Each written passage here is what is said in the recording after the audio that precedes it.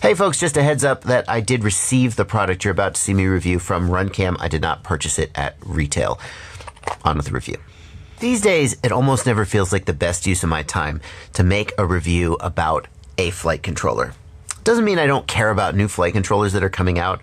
It just means I'd rather put a flight controller in a build video or put it in my new product roundup. Every month I do a new product roundup and I go over new products that have come out and I do a big giveaway. In fact, this month's new product roundup is coming very soon, so make sure you're subscribed and hit the notification bell so you don't miss that giveaway. But today, I got a flight controller that has got me... I'm making a whole video about this one flight controller because SPEEDYBEE has done something really interesting. I'm Joshua Bardwell, and you're going to learn something today. Now, in just a little bit, I'm going to tell you the thing about this flight controller that makes it stand out, that made me want to make a whole review video just about it. The killer feature, if you will. But before we do that, let's just look at it as if it was any other flight controller and see what it brings to the table. And the first thing that we'll see is it is an F7 flight controller, so we should have plenty of processing power and plenty of UARTs for all the things that we might want to do with the flight controller. And there's not going to be any issues if you're using FreeSky receivers with inversion, S-Bus, F-port, smart port telemetry, none of the inversion issues that make it such a hassle to get that working on F4 flight controllers. This plug here is for the ESC, and it does support both ESC telemetry and analog current sensing. Over on the other end, we've got a plug for the DJI Air unit or the CATX Vista, which means if you are using DJI, then it's a simple plug and play installation. There's no need to do any soldering to get in fact, it may just be a full plug and play, right? You plug the ESC in, you plug the Air unit in. I guess you got to solder the motors to the ESC, but other than that, it's a full plug and play install, which is super nice. However, the flight controller does have an OSD chip, which means that if you're doing analog camera or video transmitter, you will get the full functionality. Some DJI-capable flight controllers don't include that OSD chip, like I'm thinking of the HolyBro F7. With them, if you want to use DJI, you're fine, but if you want to use analog, you're out of luck. This one can do both. Like most flight controllers today, the SPEEDYBEE F7 has a USB-C plug, so there's no possibility that you'll plug it in upside down. And I've heard people say, and I don't know if this is true, but I've heard people say that the USB-C connects to the board more securely than the micro USB, so there's less chance that it'll get torn off or lift off. I don't know if that's true, but I have heard people say it. Now let's look at the pinout, and it is nice that SPEEDYBEE have placed all the relevant pads up against the edge of the board. That's kind of what you would expect. The pads are not the biggest I've ever seen, but not the smallest either.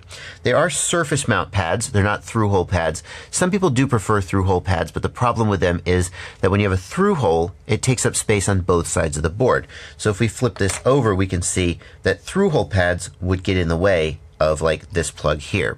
Oh, I just noticed this. Really nice that they provided solder pads.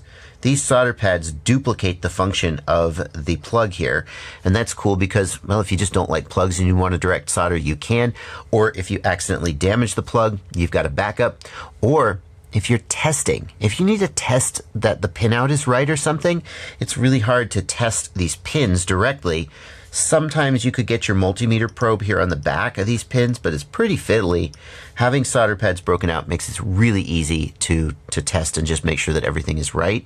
And it's always nice to see a manufacturer take this step. So the solder pads are surface mount, not through hole, and that's fine with me. It does mean that a beginner is going to have a little bit of a harder time soldering to them. You're going to need to make sure that you tin and trim your wire very well, and to make sure that you don't have any bridges or any contact between the front and the back.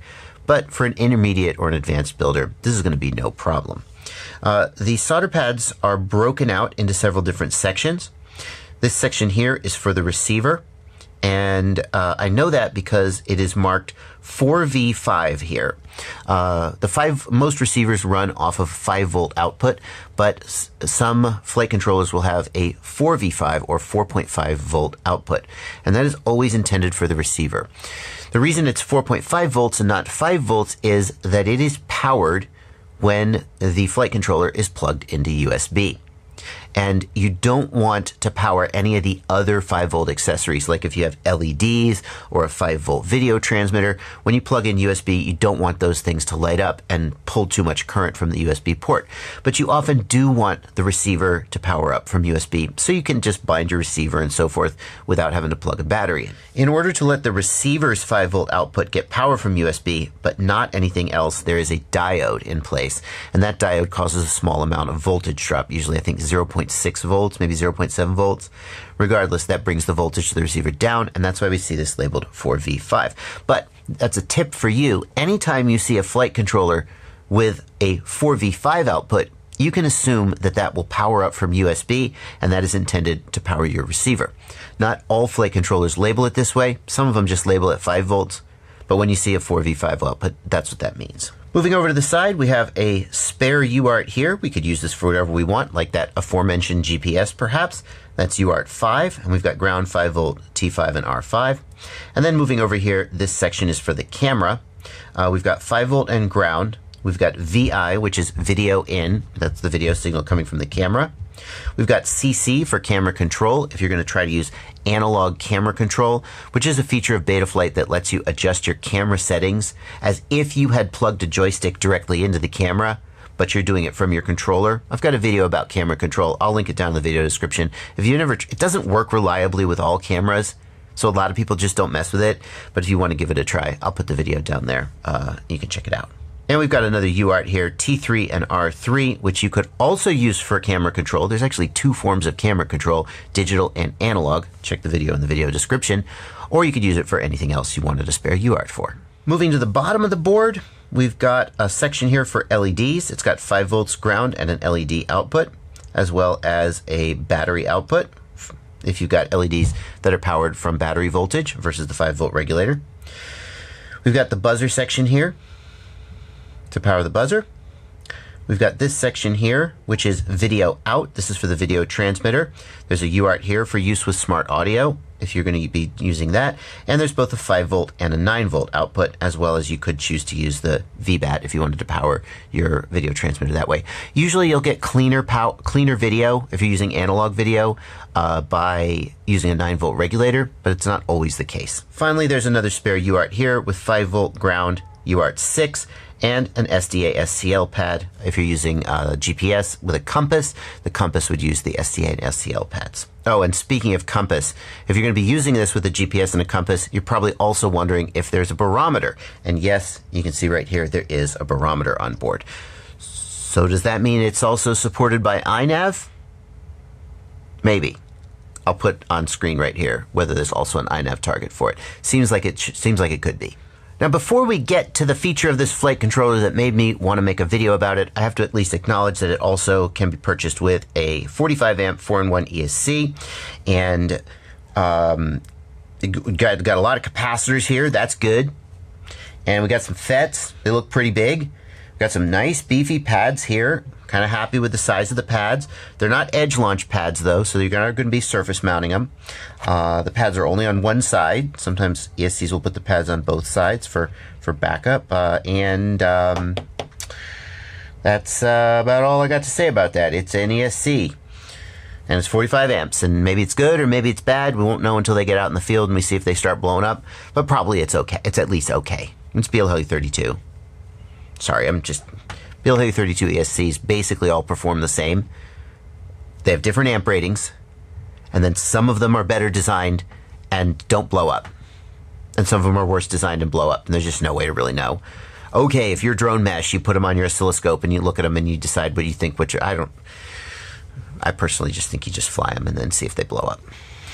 Anyway, sorry Runcam, or SpeedyBee. Runcam is SpeedyBee. Sorry, SpeedyBee. It's just an ESC, what are you gonna do?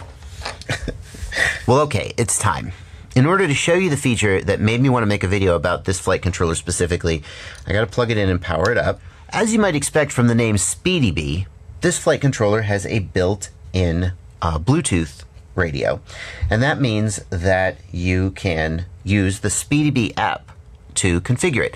That's not you're going, oh, hi, Speedybee app. That's not new. No, many flight controllers have this feature, although, to be fair, Speedybee was the one I think that pioneered it. But in case you haven't seen it, I'm just going to hit the Bluetooth button here. It's going to find this flight controller.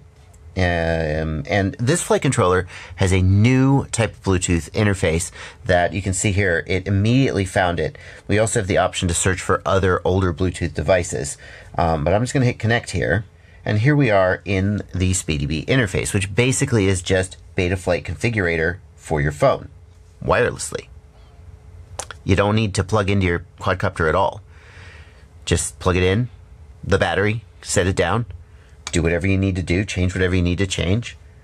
And Speedybee has the ability to do more than just configure it.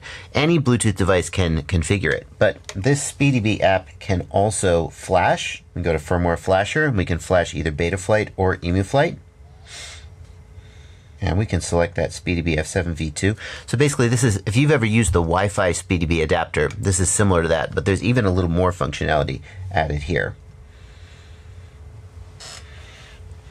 In addition, they've added another function to Speedybee, and that is the black box analyzer.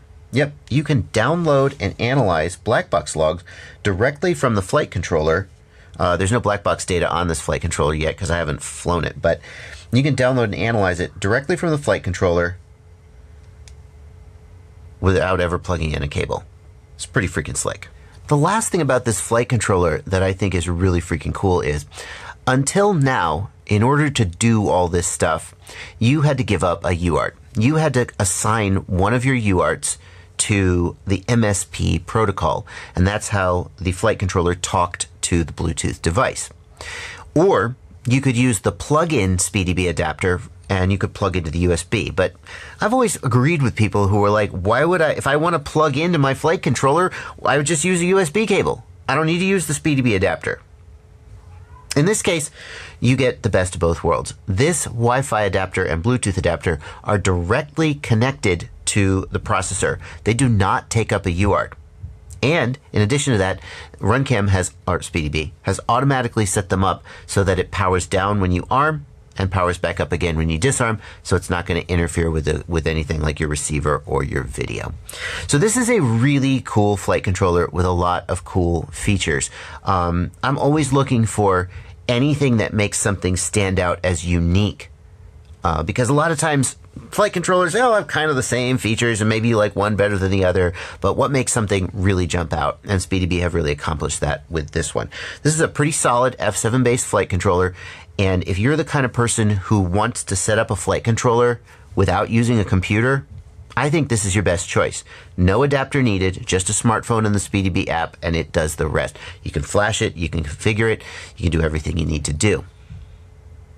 I guess technically, if you have a BL32 ESC, I don't think you can manage that stuff without a computer yet. Maybe someday. Yeah, there's a BL Heli configurator, but it only works with BL Heli SESCs. BL32 is locked down, and so you would still need a computer to configure the ESC, I guess. But most of the time, you don't need to configure the ESC. You don't need to update the firmware. You just get the motor direction right, and you can do that by swapping wires on the ESC. So there you go. You could build a whole quadcopter without a computer with just your smartphone and this flight controller.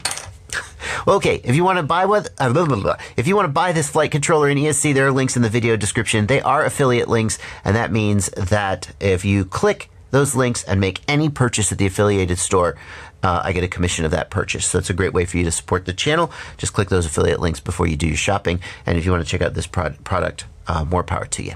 That's going to do it for this video. Thank you so much for watching, and happy flying.